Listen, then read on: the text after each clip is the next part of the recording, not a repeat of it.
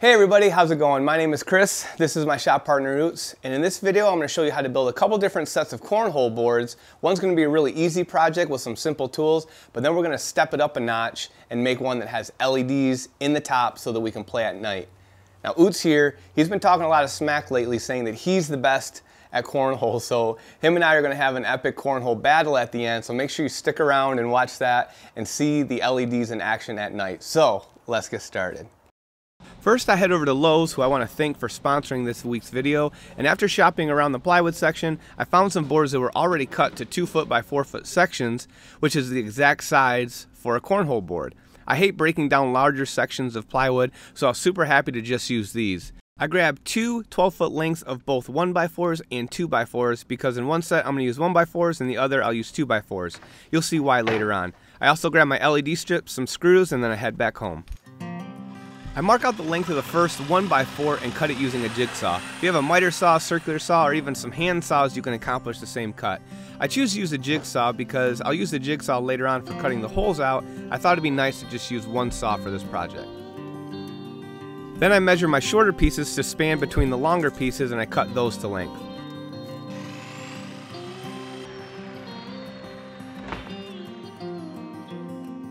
Next, I'll mark out the screw holes every 6 inches before pre-drilling and countersinking those holes. I'll lay my top onto the side pieces, make sure everything is nice and flush, and drill the top to the sides. I also add a couple screws to the side pieces at the corners to give it extra support, and then I'll fill all those holes with wood filler and sand those flush later on.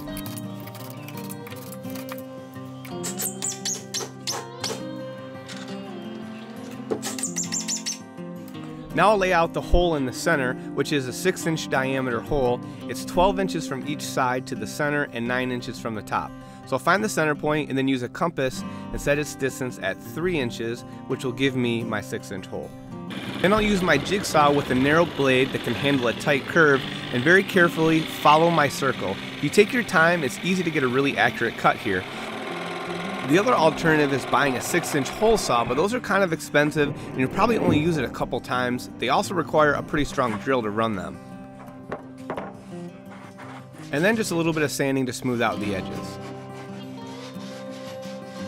I'll lay out and make the legs now, but I'm not going to install them permanently until after paint.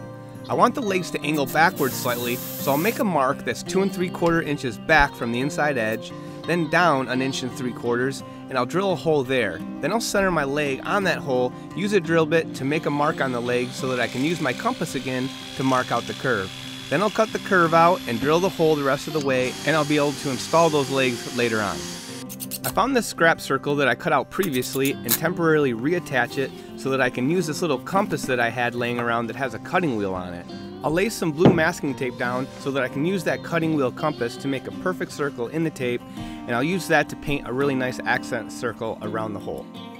You can also use a regular compass and mark out your circle with a pencil and then use a really thin strip of masking tape to follow that line. I actually did that method on the other set of cornholes that I make later on. Then I'll lay out some more tape so that I can make a nice accent border around the perimeter. I filled all the screw holes with wood filler and sanded them flush, and once I paint over those, it'll look nice and clean. I originally had planned on painting the entire boards, but I was shocked at how nice the grain was on these pieces of plywood, so I decided to leave most of the wood showing and rubbed in some wipe-on poly to give them some durability and really make the grain pop. A buddy of mine asked me to build him a set of cornhole boards, and that's how this project even came to be. He's a huge Michigan State fan, so I decided to make him a couple MSU themed boards. Football and tailgate season is fast approaching, and so I'm sure these are going to get a lot of use. I easily found the large decals and different bags online, so if you want to make a set with your favorite team, it's really easy to find those online.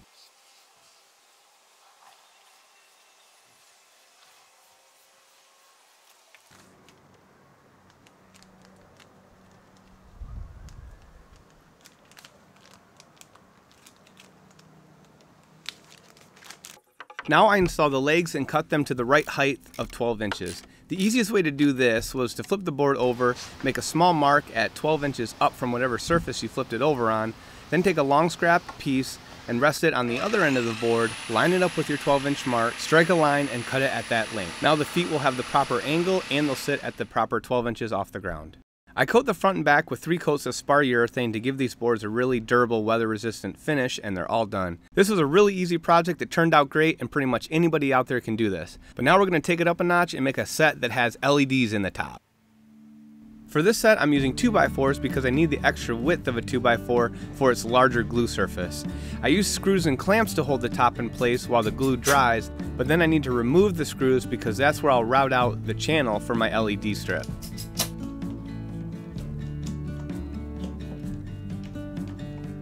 Now this part gets a little bit confusing, but for this set I'm going to cut out a hole in the top that has a radius that is 3/4 inch wider than a normal set.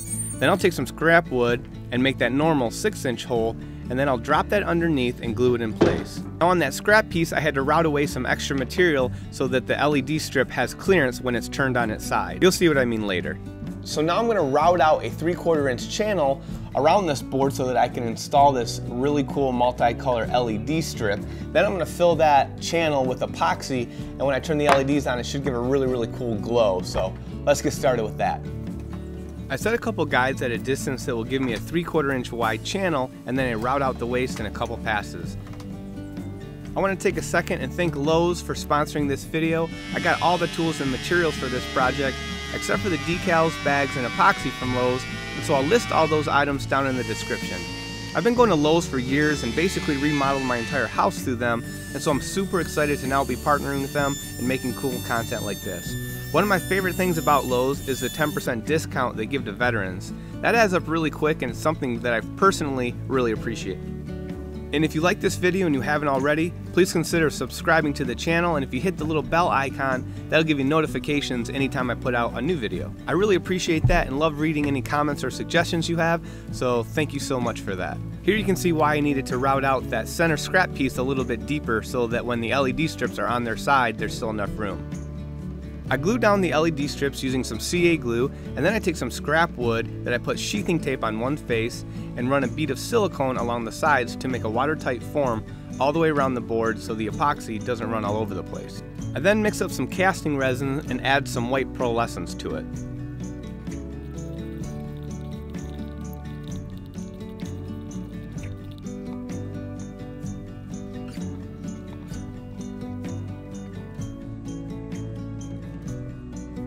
Then I turn on the LEDs and start pouring the epoxy in.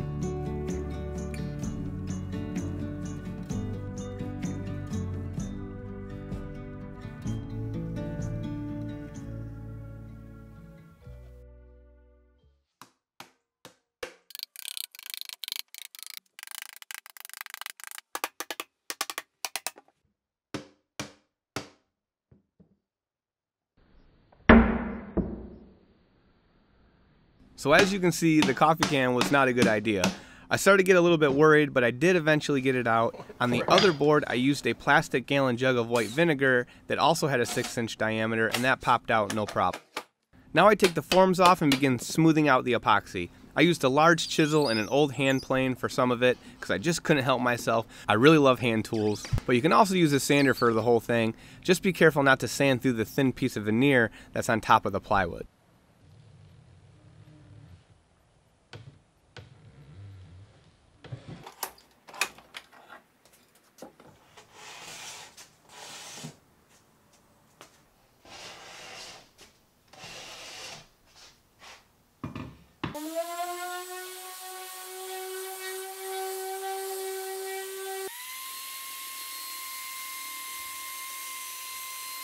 For this set, I decided to paint them half blue and leave the other half natural wood.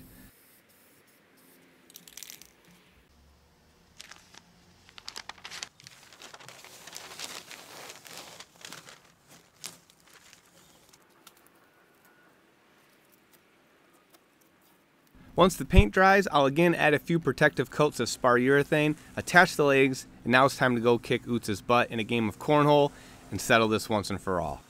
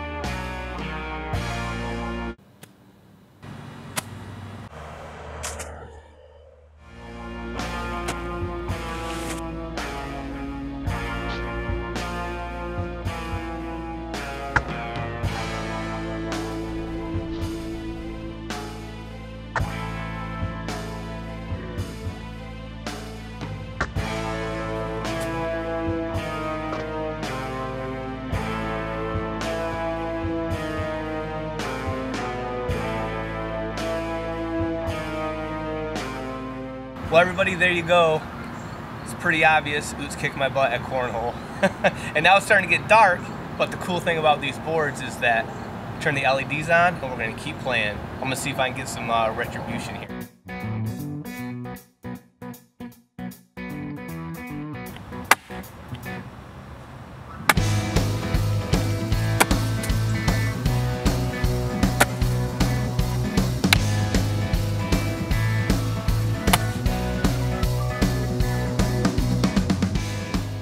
Thanks so much for watching. Hope you enjoyed the video. If you haven't already, please think about hitting that subscribe button and the bell icon so that you get notified for any other videos. And we'll see you next time. Let's go. Let's go.